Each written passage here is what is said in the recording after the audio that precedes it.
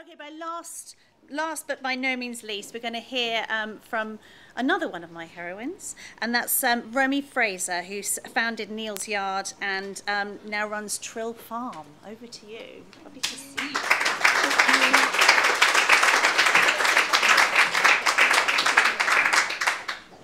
Well, like other people have been saying, I feel that it's an honour for me to be here, particularly because there are so many amazing people here, and I do feel that I'm with friends. And talking of friends, I've been friends with Safia for around 25 years, and it's been great.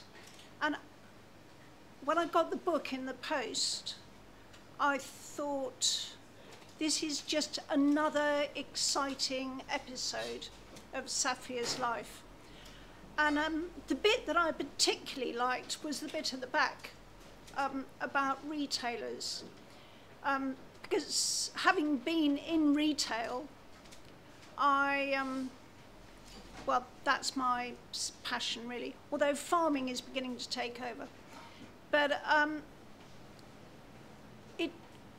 retailing is complicated because you're the interface with the customer, and actually it's all to do with trust.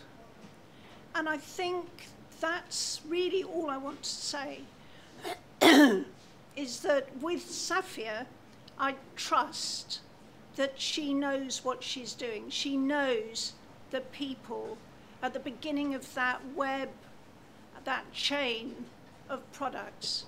So what I think fashion is one thing, a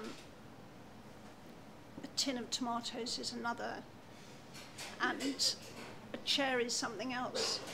We don't know where these products come from, who's been involved. We don't know the stories. And actually, talking to Safia, you start to unravel what is behind each of those products that we just decide to buy on a whim. We don't need half the products that we buy. And we don't really care what that product, where it's come from. And it's that message that I think we need to get across. So at the end of your book, where you list the retailers, that was what was exciting for me. Just thinking, yeah, there really are other people, there really are other retailers out there who really do care. And it's just about caring and trust. Thank you very much, Safia.